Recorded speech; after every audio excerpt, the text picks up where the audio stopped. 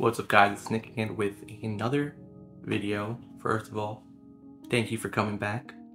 I see the channel's starting to pick up some steam and I really appreciate everybody who watches, subscribes, hit that like button and comments. All that, I really appreciate it all. Today we're going to be talking about, well, the camera I'm actually filming this on, the X-H2S, and a little small project I did last weekend. So I have been getting some tattoos lately, and the tattoo artist was like, let's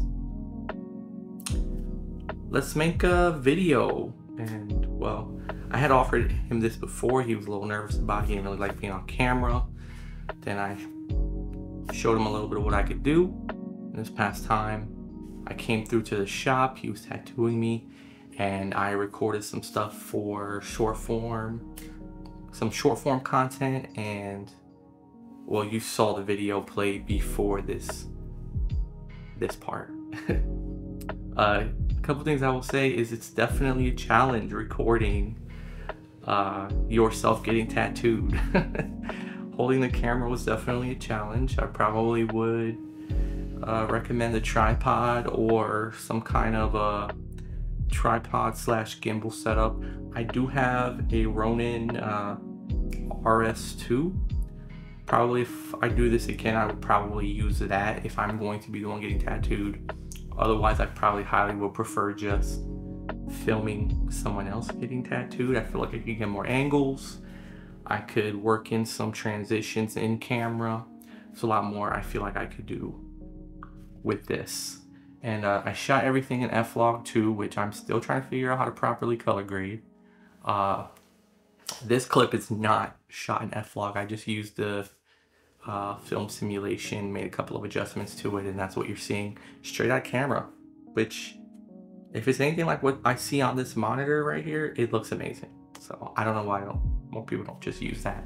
Seems like it eliminates a lot of issues. But anyway, yeah, it was a really challenging experience, and definitely want to do more of it. I enjoy like the artistry behind tattooing, and I really want to record or create more content surrounding that and how to capture photos and videos of that. So if you're a tattoo artist in North Carolina and you're looking for some promo videos or something for your Instagram, or you make a YouTube channel or TikTok or whatever, hit me up.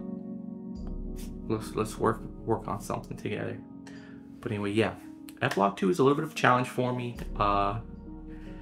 So I didn't really start doing a whole lot of video and color grading until last year in 2022. I actually had a Sony FX30, and that was a great camera. I really liked it a lot.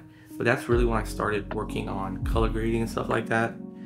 And right about the time when I was pretty comfortable color grading S-Log 3, for whatever reason, I decided to switch up all my cameras.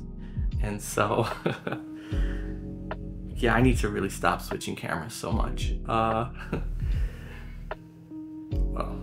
anyway, I don't want to spoil a future video, but I might have to switch cameras up for business reasons. But anyway, that's another video.